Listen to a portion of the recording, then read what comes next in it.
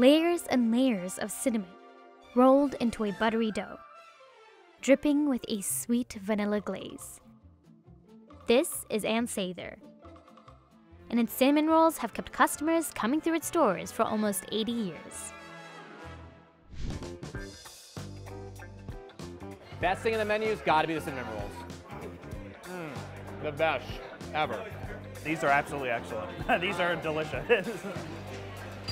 Ann Sather sells a bevy of breakfast items, but people in Chicago have been coming here for the cinnamon rolls since 1945.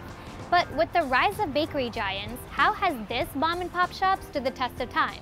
Let's go inside and find out. Step into Ann Sather's and you instantly feel at home, surrounded by families, friends, and boatloads of comfort food. Just right out of the oven? Oh, you had some already. You've already got new. Oh, good, good. The colorful diner is filled with traditional Scandinavian art, and of course, the scent of its delectable cinnamon rolls. How can no one not have an Ann Sather cinnamon roll unless they're from out of town? That's Tom Tunney, a Chicago native and current owner of Ann Sather Restaurants. Featured on Rachel Ray and Food Network, Ann Sather's gooey made-from-scratch creations are served hot from the oven and drizzled with frosting that oozes onto customers' plates. On average, the team at Ann Sather prepares about 60 cinnamon rolls per tray and sells about 100 trays daily. That's 6,000 cinnamon rolls a day. And you know what? I still eat them.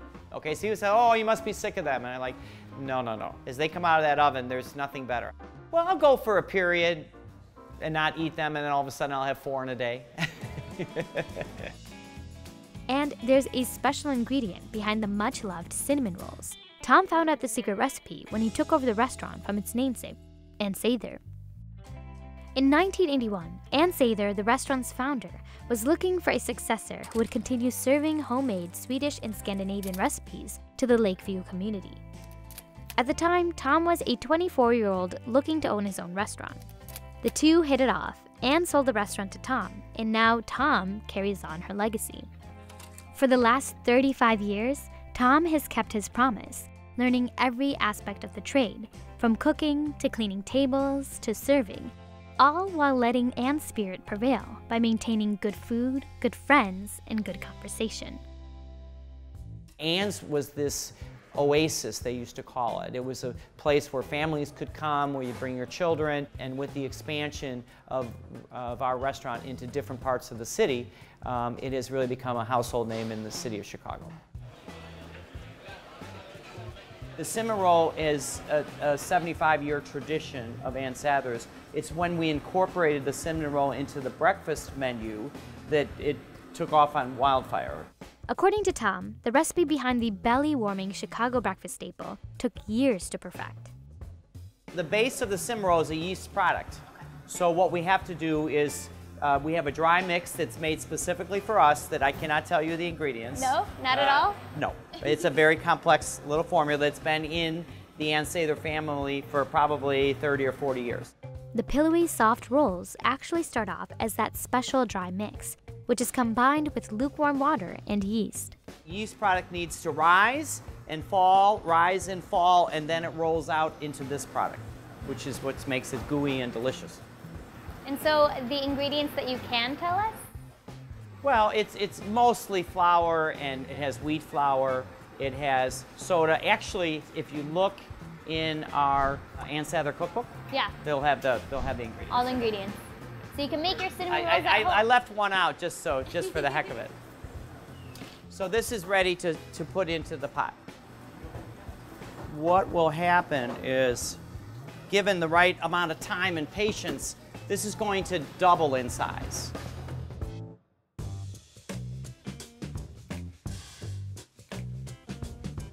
So I'm flattening the dough, yes, and I am going to spread it so that I can put these great ingredients in it. Try to even it out, because you want your cinnamon roll to be, to look like it's uniform. First step is the margarine, soft margarine. Obviously, you don't want to put too much, because then it'll get too sloppy, as far as I'm concerned. All right, next step is the cinnamon, pure cinnamon. Next is the mix of brown sugar and cinnamon, maybe a little bit of white sugar should be in there too. So why did you add more cinnamon again? Because the customer said, they asked us, they said, you know, it's a cinnamon roll, we don't taste the cinnamon. You know, the best thing to do in our business is listen to the customer. Especially when around the country in the 80s, there was many cinnamon roll bakeries. Just bakeries for that, including an Ann Sather bakery concept of our own. In fact, in the 1980s, cinnamon roll shops began opening up across the country. Bakery giants like Cinnabon and T.J. Cinnamons got their start in 1985. And in Chicago alone, there were already a dozen specialty cinnamon roll shops. But even with all that competition, Ann Sather's cinnamon rolls not only survived, but thrived. The best thing you could ever eat when you roll right out of bed is a cinnamon roll from Ann Sather's in Chicago. The cinnamon inside there, I don't know what they do to it, but it just is absolutely amazing. It has to be a secret recipe. To achieve the layers of cinnamon, Tom and his team rolled the dough in a diagonal direction. Obviously, it's called a cinnamon roll for a reason, okay? And we want to make sure that we have somewhat of a uniform width here. The addition of brown sugar and butter to the mix allows the pastry bun to become gooey and sticky after it's heated in the oven. We're arranging them to be ready to be baked off. Try to space them out because they're going to rise. This is a perfect cinnamon roll in the sense that there's enough rolls in the cinnamon roll, no pun intended. Once in the oven, the rolls bake at 350 degrees for about 30 to 35 minutes. It's about double the size of what you see on the original plan.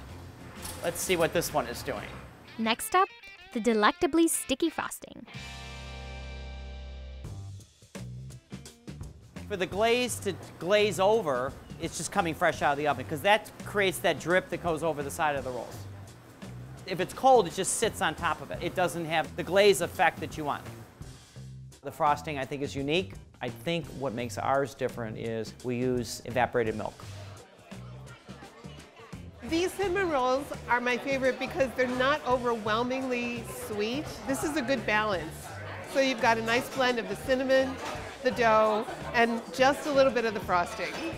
They're very warm, always fresh. I'm not sure I've been anywhere else that has cinnamon rolls at that size either, so that's pretty, always good. Everybody. Favorite thing about the cinnamon rolls, you get 2 of them. It has to be the best part of it, double the trouble. The best way to eat a cinnamon roll is, I'll say it in the negative, not with a fork. So pick it up, get your hands messy, and your mouth messy, because the frosting will go all over your face. So I just picked up the cinnamon roll, and you can see the craft of the cinnamon roll itself. Look at that winding circle of cinnamon. I'm just gonna go ahead and take a big bite. Tom said you shouldn't use a fork or knife, so just commit to it. Amazing. This is phenomenal. I feel like I've fulfilled the craving I've had for the past 2 years. I want to say the frosting is probably the best part of this cinnamon roll. I know some may say other things, but I really enjoy the frosting. I think it perfectly complements the cinnamon roll, and it just is so different than other frostings I've had before. If you're done with one, you don't have to wait for another. It's waiting for you right here. It's very fresh, it's soft, it's fluffy, and it has a tiny bit of a crunch on the outside, which is really nice. This is the premier product, and this is what is our logo. This is what people come for. They come for the food, they take home cinnamon rolls for sure. Ann Sather is not only famous for its homemade cinnamon rolls, but also the wholesome and warm hospitality that reverberates throughout the restaurant. The best thing about Ann Sather's, aside from the cinnamon rolls, is just how much of a kind of community place this really is in the Lakeview neighborhood. It's tradition, it's comfort food, it's comfort people. It's people that know your name and know your family, and it's very rewarding to see that.